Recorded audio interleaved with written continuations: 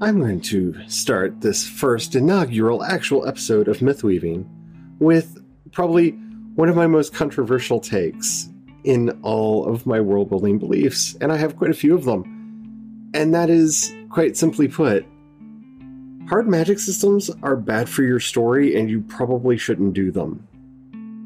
Yeah, there, I said it. Hello, my name's Charlie. Welcome to this episode of Mythweaving. I'm very excited to be doing this podcast about all things world building and writing. And I think we're finishing our series on magic systems today. We've gone through and talked about a lot of different things regarding magic systems over the last couple weeks. But I think we finally hit the end of the journey. Yeah, I don't think that hard magic systems are good. I don't think that they're helpful. I don't think that they're something that most writers should play around with. And I'm not saying that lightly. I'm not saying that facetiously. And I'm not saying that to just have like a nice, hot, spicy take on this topic. Hard magic systems, one, are really, really hard to pull off. They are kind of... Basically, if you're doing a hard magic system, you're going to want to create the metaphysics of your setting in such a profoundly detailed way that magic should become predictable. So, doing that successfully is a really hard thing to do, and it is a very difficult task to pull off. It's even harder to convey a hard magic system to readers without boring them to tears. I'm not saying that it can't be done, and I'm not saying that it hasn't been done.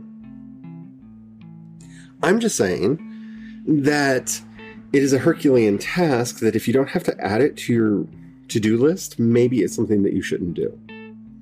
Because soft magic systems can cover most of what you're dealing with, and if you've been paying attention to the previous episodes on magic systems, you'll notice that I think even soft magic systems should have some established rules just to guide you as a writer on how to properly convey the world to your readers. But maybe that's not enough for you. Maybe you're still of the mindset that you should go out there and make all of the rules. Well, if you're going to do that, one, I highly recommend that you go and watch either Tim Hicks's wonderful video on Hello Future Me, his channel on YouTube that he did, I think, 2 years ago on designing hard magic systems, where he goes into a lot of detail, or go watch Brandon Sanderson's lecture series on his channel, where he talks about doing hard magic systems. Today, we're going to talk more philosophically about why you may or may not want to have a hard magic system in your world. And you've heard my first basic argument. They can be boring to people. And I mean that in the best possible way. Look, I love rules. I'm a minutia reader.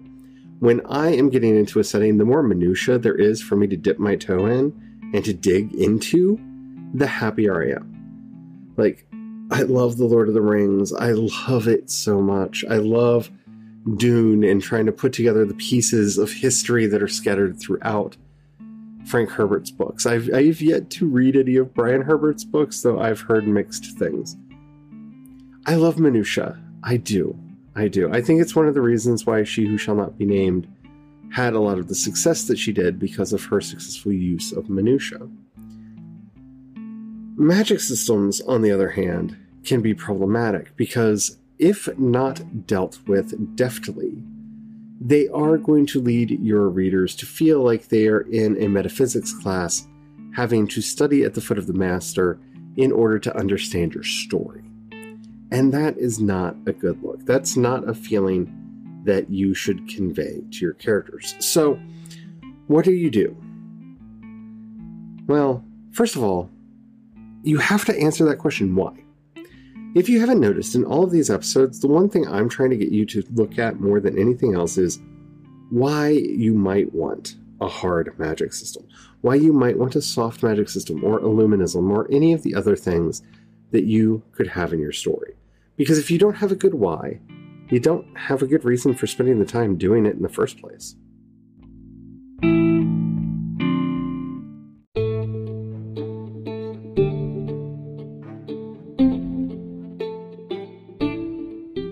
So, why create a hard magic system? Why might you want to go through the backbreaking effort to sculpt a magic system in its entirety into existence? Well, I would say if the magic is so integral to the plot that it is 100% necessary for your readers to understand it, so they don't have the sense that, oh, that's happening because a wizard did it, then you should do a hard magic system. It's really the only way to try to ameliorate that problem, but it's not guaranteed to do so. See, if you haven't noticed the trend in what I've been saying through this entire process, magic is a really hard thing to sell to your readers. It, more than anything else, requires a greater suspension of disbelief, mainly because it comes from nowhere. Science fiction often gets to cheat this because, oh no, it's this technological doodad.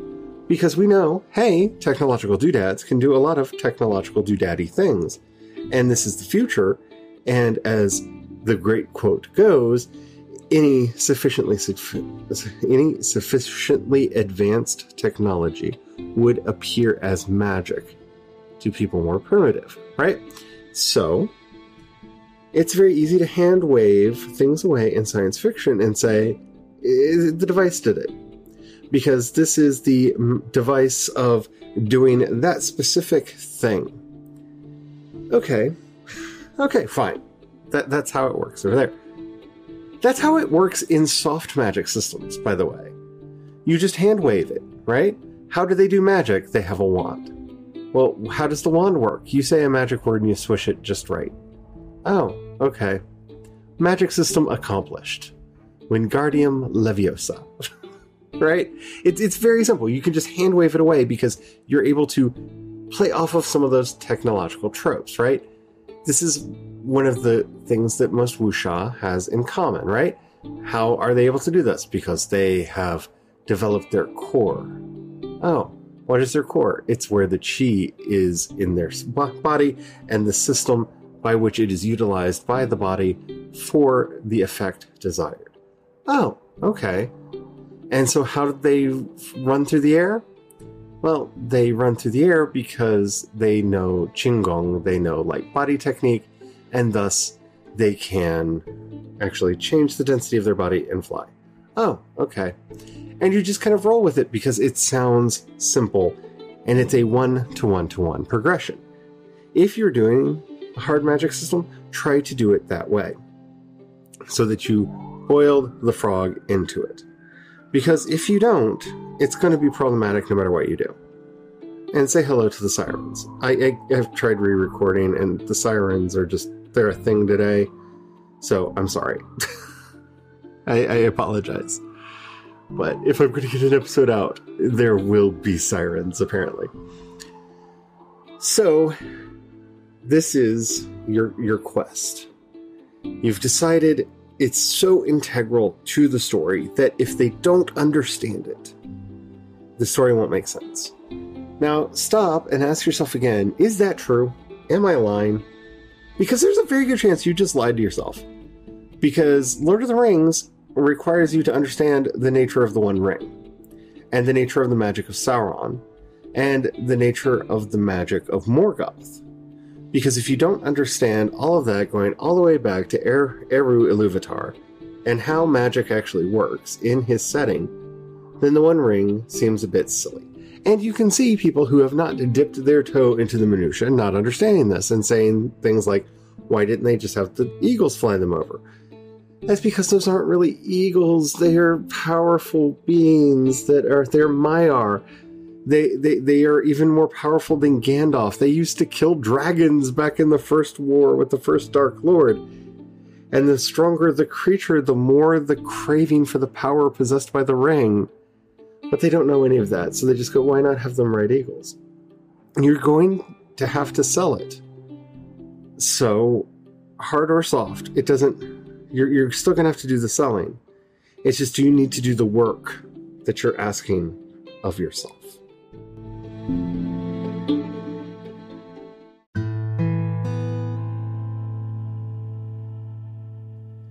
Okay, so I'm going to try one last time. One last time to talk you out of doing a hard magic system. If you think that you can write it in such a way that your audience will find it interesting to read, that's a big hurdle in and of itself. 2, you think it's integral enough to the story that it has to be included so that they understand everything, because then they won't feel like a wizard did it. Okay. Reason number 3 that you might not want to do a hard magic system. Are you writing a series?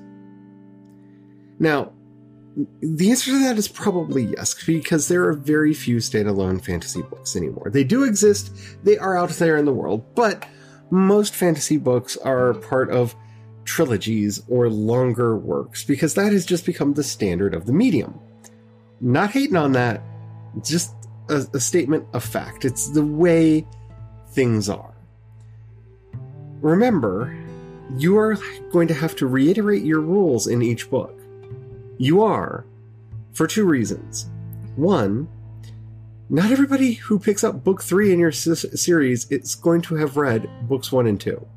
And so you're going to have to make sure that they understand everything in book 3 enough on the merits of book 3 alone that they go, oh, wait, this is part of a series, and go back and pick up the previous 2 books. I know that sounds crazy. I know that sounds like, well, with this day and age where you can just click the series button that most booksellers have and see all the books in series, that wouldn't be an issue anymore. But it is still an issue because people see that cover, and maybe there's something about book 3's cover that really interests them, or the back cover copy, and they want to get in there. You cannot rely on the idea that they are going to have read books 1 and 2 before they get to book 3, and so on and so forth, depending on how many books that you have in your series. So you're going to have to reiterate at least enough of the rules of magic, yet again, in a way that is not boring to readers who have done their homework, and are not in a way that feels like you're telling them to do their homework, Kent. And somehow still make it interesting. Because you need to do that.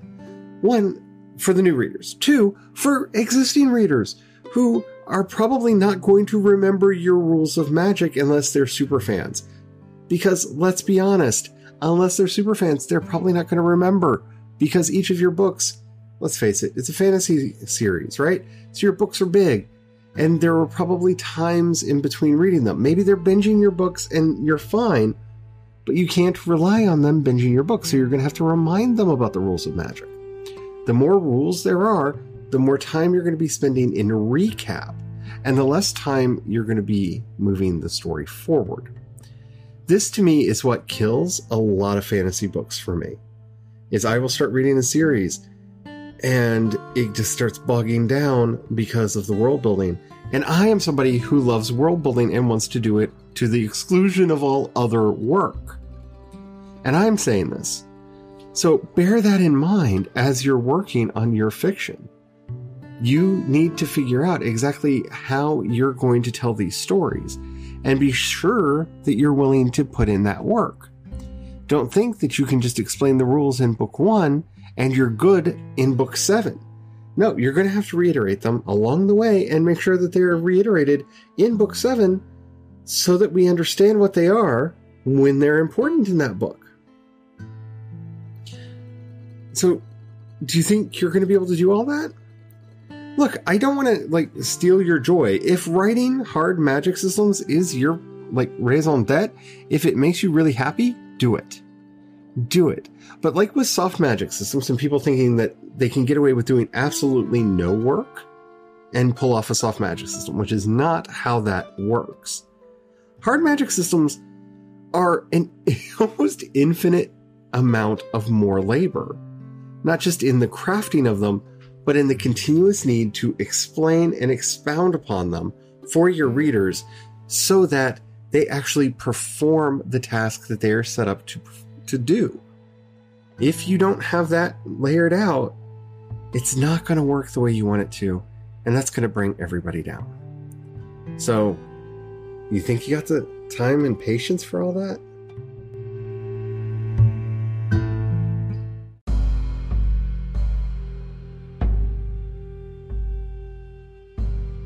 So, you've decided that you're ready to tough it out. You're going to make it. You're going to be the one. You're going to tell this story the way you want to tell this story, and it's going to be beautiful, perfect, immaculate, mwah. Just complete chef's kiss from beginning to end, and everyone is going to love it. Okay. And you're going to be able to do that over and over again. Okay. All of my warnings, all of my caveats you have taken to heart, and you've decided still to do this. And again, I'm not trying to talk you out of your joy. I'm not trying to harsh your buzz. I'm not trying to rob you of your bliss. Just trying to make sure you know what you're getting into. So you've decided to construct your magic system. I'm going to tell you the one thing that I never see people talking about magic systems do, and I'm going to let you know right now, this is not going to be conventional wisdom, because honestly, if you haven't already watched Brandon Sanderson's videos or Tim Hickson's videos on this topic, you really should. Just go get Tim Hicks's book on world building, and it'll help you out a lot on the basics. I'm just trying to fill gaps that are out there in the oeuvre because, well, honestly, I don't feel like just copying their work, copying and pasting their work. And I feel like that's what a lot of writing advice is. It's just people copying and pasting other people's work. No tea, no shade. Anyway, so the most important rule that you have in all of this is Occam's razor. You have to employ it. You have to employ it. You have to employ it. I'm just going to just recite that. That's going to be the rest of this podcast. It's just me chanting.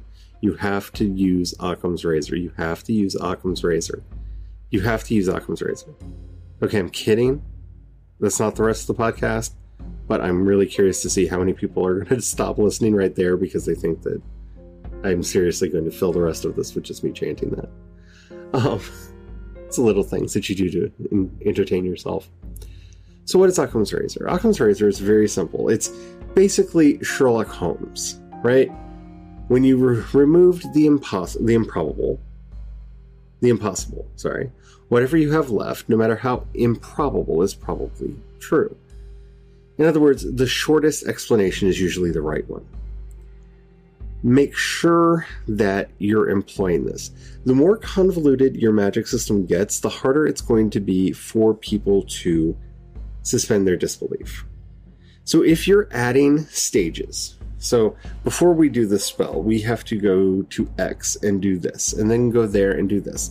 And we have to perform this ritual with the feathers of this mysterious lost creature under this specific moon that only comes about once every 1,000 years. You see how this is getting rarefied, and each step that we're adding to it is making us not want to suspend our disbelief anymore? Yeah. Be very, very careful. Be very mindful of what you're doing. Because the more complex you make your magic system, the harder it's going to be for people to buy into it. So, Occam's razor. Just employ Occam's razor. There they are again. Don't know if you can hear them, but more sirens because the world is on fire. It's all about Occam's razor. So what is the simplest way that you can get from A to B? And try to maintain that. Try to maintain that to the best of your ability. Because, like I keep saying, complex, convoluted systems are one, going to drag your story down because being a hard magic system, you have to explain why it is so complex and convoluted. And your first draft, especially of a hard magic system, probably will be complex and convoluted. You may not realize it. You may think that it's elegant, but start writing spells. Start writing rituals. However magic works in your setting, start just, okay, I want to do magic missile. How would I accomplish that in this setting? Magic missile, if you don't know, is that thing that every magic system has where you make a projectile of magical oomph and you throw it at somebody else. Okay? Virtually every magic system has this in some way, shape, or form. So, what are the steps to getting there? What do you have to do? Now, how many of those steps can be removed permanently so that the system is more elegant? Because elegant and refined is beauty. And you will get so much more traction with your readers and so much more love and devotion from your fans because of the elegant simplicity of your story than you will for its complex convolutions.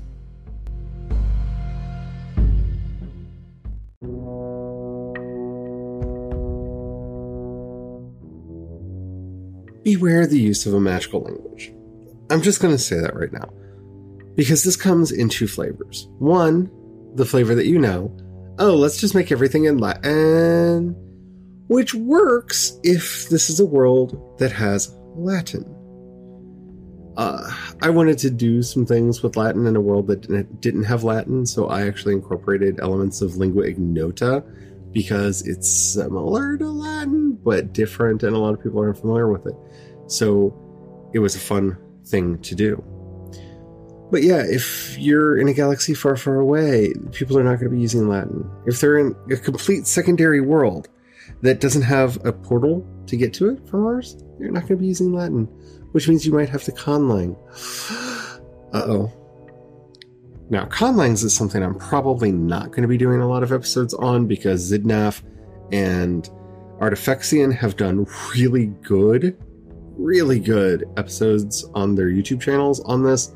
And I just highly recommend go watch their content because I would literally just be regurgitating 90% of what they said. So go check them out. They are amazing.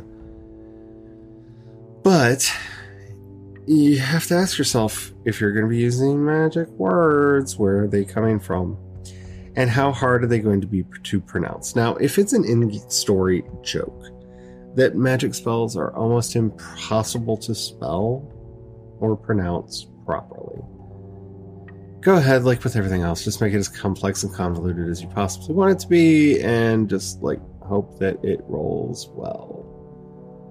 But if you want them to actually be pronounceable, if you actually want people to be invested in them, then maybe you would want to simplify them some. This to me is where magic systems start falling apart. It's when you start adding these elements into it. The components, the spells that have to be said, the rituals that have to be performed. Because the more complex they are, see our earlier rule, right? The more complex they are, the harder they will be for people to buy into. Remember, most classic stories start with they find a grimoire, they read a spell, magic. They find a lamp, they polish it, magic. They find a ring, they put it on, magic. And I'm not saying that your stories have to be overly simplistic. I'm not saying that your story has to be in that mold. I just really want somebody out there speaking this idea into reality, because I don't know that many people that are still preaching the gospel of the soft magic system, because hard magic is really in vogue right now, which is one of the reasons why I'm not going into a lot of detail about how to actually construct one, because it's out there. Brandon Sanderson did a very good job about it. Tim Hicks did a really good job with that. And so you can go read their stuff, but you need to understand the caveats going into it, because it will make it harder for people to like what you're doing. So even if you are coming up with all the rules and you're doing all of the things, more power to you. And I've done it. Look, I don't want to be called out as a hypocrite here. I do have a hard magic system in one of my settings. It is a thing that there is a rhyme and reason for, but it is not a prerequisite of the genre. And I feel like for so many people, it is starting to become a prerequisite of the genre, that they feel like if they're not putting in the energy and the effort to create, a hard magic system, then what are they doing with their lives? And that's not what this is. Story comes first. A story always comes first. If it suits the story, do it. Just do it. If it doesn't suit the story, please save yourself and your readers a lot of time and energy that could be better spent elsewhere. Because you will be able to do so many more things with your life than just create a magic system.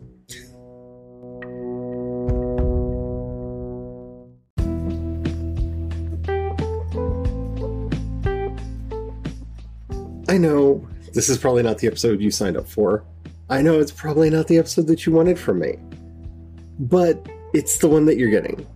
Because, like I said, there are advocates of hard magic systems out there that you can find and you can read, you can listen to, you can watch.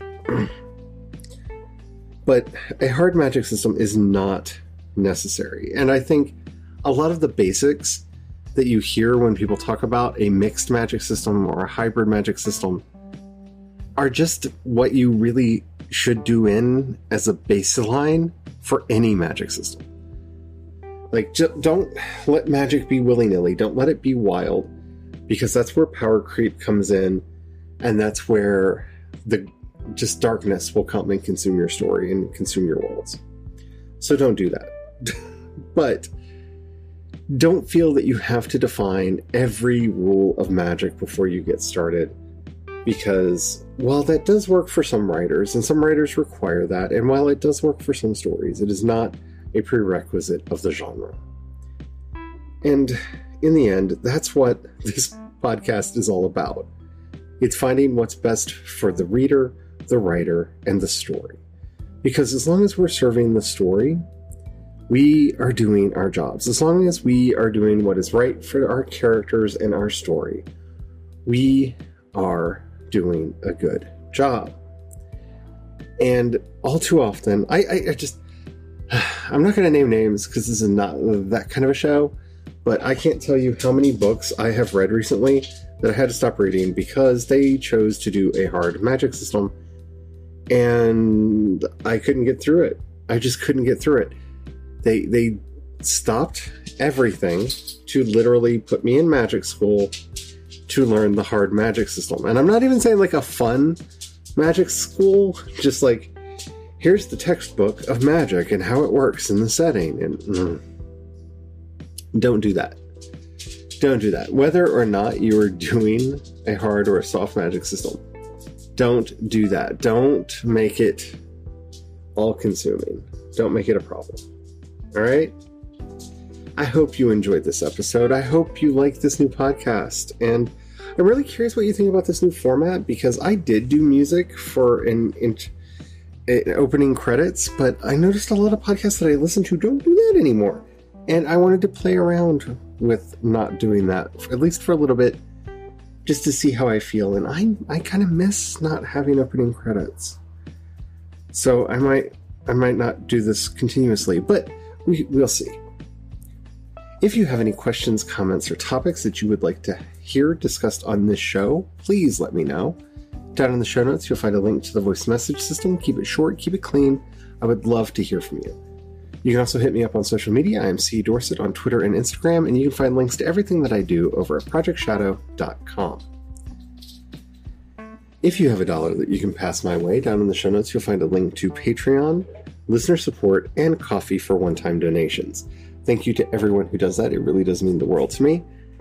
And yeah, I can't believe that some of you do that. And thank you. If you don't have any money right now and you'd still like to show some support, and think about sharing either this podcast or anything that I do with somebody that you think would like it. That helps out more than you know. Getting discovered in this industry is really the hardest part. Alrighty. Thank you so much. And as I like to end everything that I do, because it's hard to not make it the exclusive topic of everything that I do, remember, Black Lives Matter, Black trans lives matter, trans identities are valid. And may you have the courage to ride your dreams into reality. and don't forget to have the fun. Bye.